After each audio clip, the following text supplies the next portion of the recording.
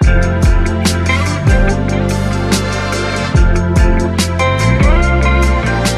what is up guys, this is Tiro back with another video on the Redmi Note 5 Pro, and today I'm going to show you the PixelExperience extended ROM build of 21st October 2018 based on Android Pie. And this ROM is super smooth. I have been using it for like 2 days now, and I gotta say this is one of the most finest ROM if you wanna use customizations on top of PixelExperience ROM, which is based on Android Pie again. This is the perfect ROM for you. But don't get me wrong, this ROM does not have as much customizations as there are you get on the Liquid Remix ROM. So that's the point. So if you want more and more customizations, just go with Liquid Remix ROM. If you want to know the difference like straight away, that what are the things that are present over there which we do not get over here on the PixelExperience Extended, one customizations that I gotta say I really miss is there is no like brightness sliding option. Like if you swipe your finger on the status bar, it won't adjust the brightness over here, and there are no options available in this ROM to get that. So for those ultimate customizations, just go with Liquid Remix ROM straight away. But this ROM has one similarity with the Liquid Remix ROM, that it does have this like Pixel 3 camera by default. As you can see, it has portrait mode and stuff, this Pixel 3 camera by default, and again the Mi A2's camera is there.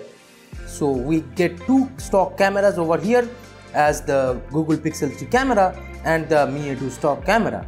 So yeah, MIUI camera and Google camera both work super fine here, so you don't have to worry about like cameras.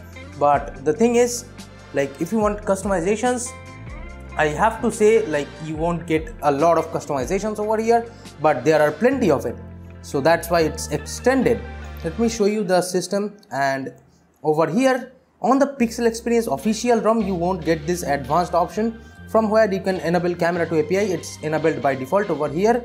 So on that PixelExperience official ROM, you have to enable it like by flashing Magisk. So this option is present over here, which is a good thing.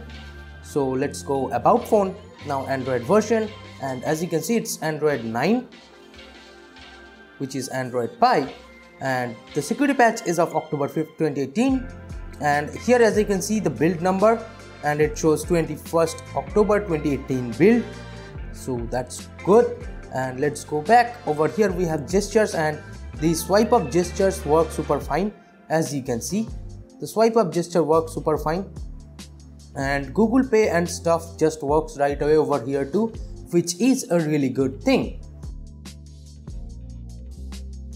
So as you can see, Google Pay is working fine. You don't have to install Magisk for it. One thing that I have noticed, like if you pull down the quick settings panel like this, let me do that again. This panel just appears a little bit like later, as you can see.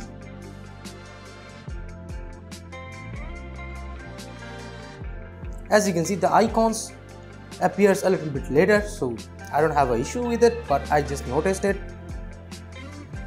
And we do have the 5 GHz hotspot and stuff. And with the brightness slider, I have noticed like some kind of bug. Just notice over here.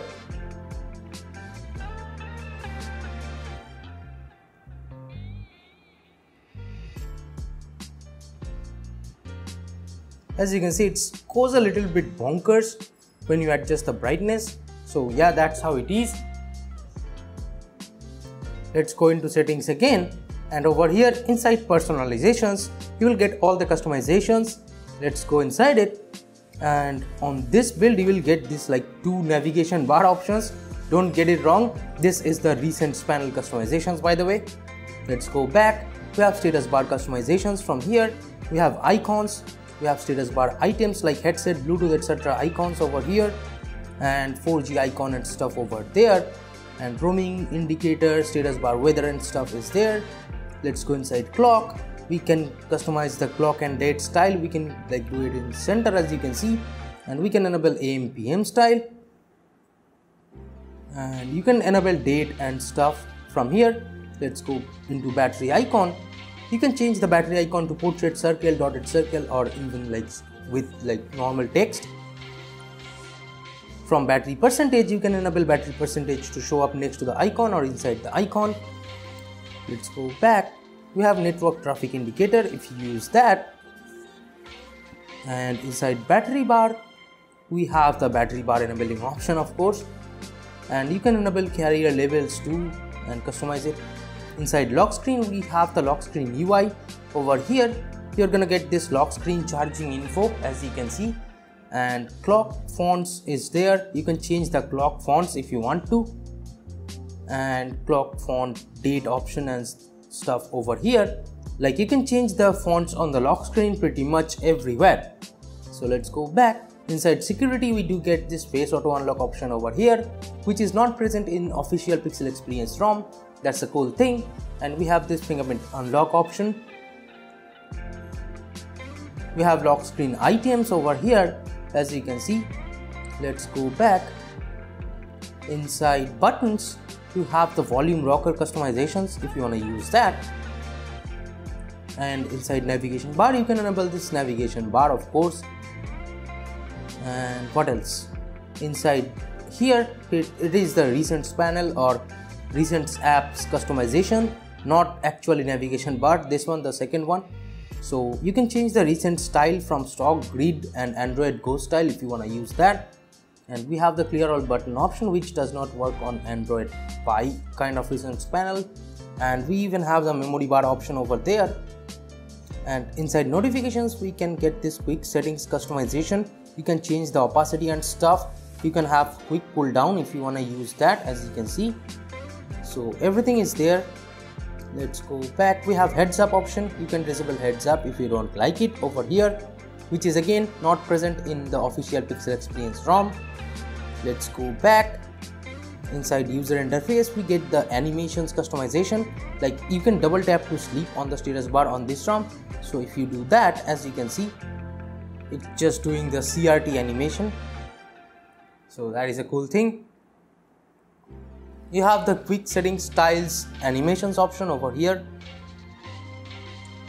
Inside theming, we have this Omni themes. As you can see, we have these Omni themes. If you use that, you have some Omni wallpapers and stuff over here. Inside general, we get the gestures option. Here you see the double tap to sleep option. And what else? The swipe 3 finger to take a screenshot is there. And this screen off power button torch does work super fine. Let me just show you. As you can see, the screen off power button torch works fine. And we get the launcher settings from here. If you go into home settings, as you can see, this is the stock launcher settings. And by the way, this is a Pixel launcher. And let me show you the launcher now. Here, as you can see, we have the Google Now panel to the left of this stock Pixel launcher. But if you pull down the notification shade like this, it won't work. So that's a con. And tap to hold and stuff works just fine. And the launcher is pretty smooth, and overall the ROM is really smooth. It's like straight butter almost, and almost smooth as the PixelExperience ROM. So you don't have to worry about smoothness or any kind of random reboots or stutters. Everything, like the overall performance for day-to-day usage on this ROM, is super fine for me. And here is the fingerprint scanner speed of this ROM.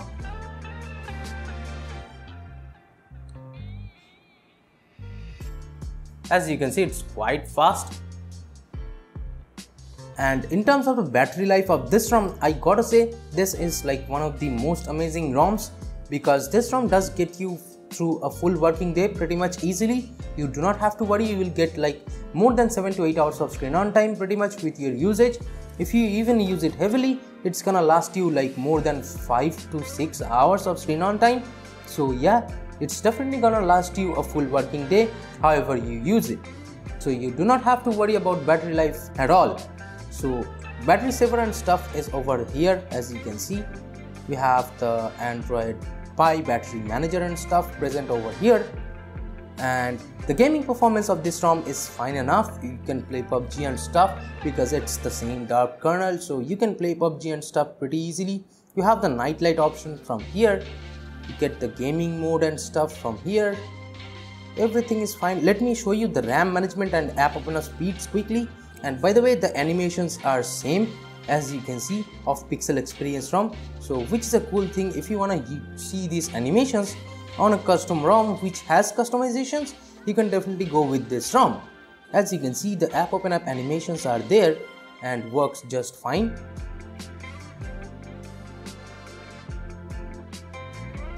And in my opinion, app open up animations are like smooth enough and works just fine, and RAM management and stuff is good too, though there are a little bit of frame drops sometimes.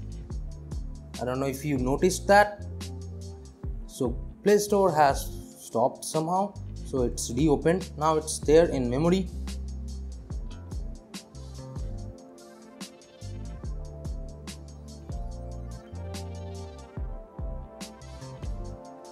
So as you can see, all the apps are in memory and everything is fine. You can switch between apps just like this. As you can see, everything is fine. So this is a great ROM. So that's pretty much it for this video, guys. Thank you so much for watching. Hit the big thumbs up button if you liked it. Subscribe to the channel if you have not yet. And this is pretty much it for this video, and I'll catch you guys in the next one. Please make sure to subscribe to the channel because we are pretty much close to 10k subscribers mark. So yeah, that's pretty much it. I'll see you in the next one with a new custom ROM video. Bye bye now.